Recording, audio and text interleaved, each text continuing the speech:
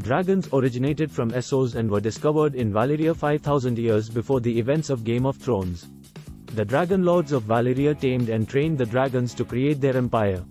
Dragons never stop growing, as long as they are fed and not confined to small spaces. Dragons can change gender quite easily between male and female. However, most dragons are mentioned as male.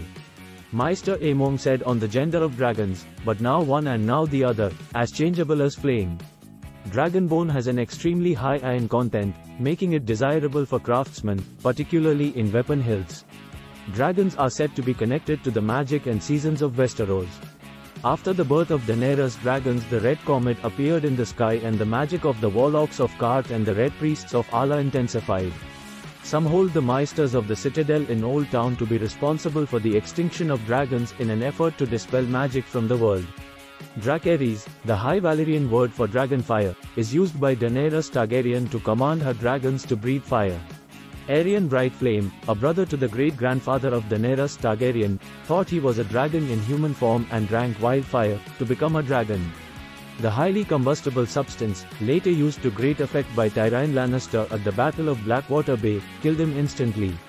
Thanks for watching this video. If you like it, then subscribe to our channel for more.